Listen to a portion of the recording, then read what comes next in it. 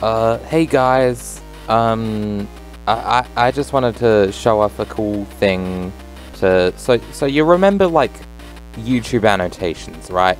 There used to be, like, little links that you could click, which sent you to things, not end cards, like, they could be, like, in the middle of the video, at the start of it, like, anywhere in the video.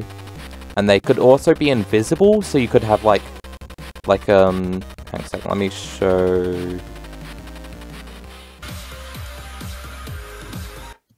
So in this, like, old video by Guy Collins Animation, there used to be, like, a little rabbit hole thing you could go down where if you clicked the screen at, like, this part of the video, it would send you to another video, which you could, like, go to another video from that, and it kept going, and there was, like, a bunch of secret endings you could get.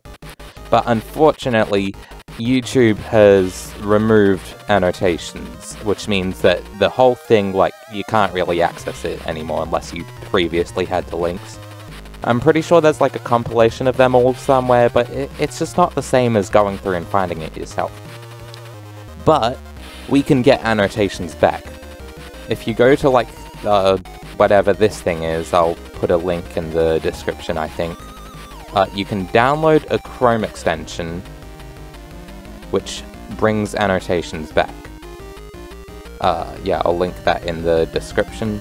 I'll also link this video in the description because it's cool. I think he's done this in a few of his other animation things. So let's reload and try this again.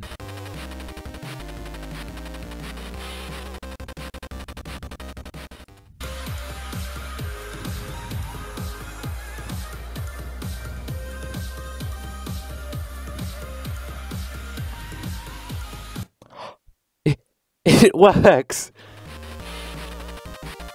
It's back! You can do it again! You can go through the thing! See, it's a different thing now. Oh, someone made, like, a playlist. Yeah. It works!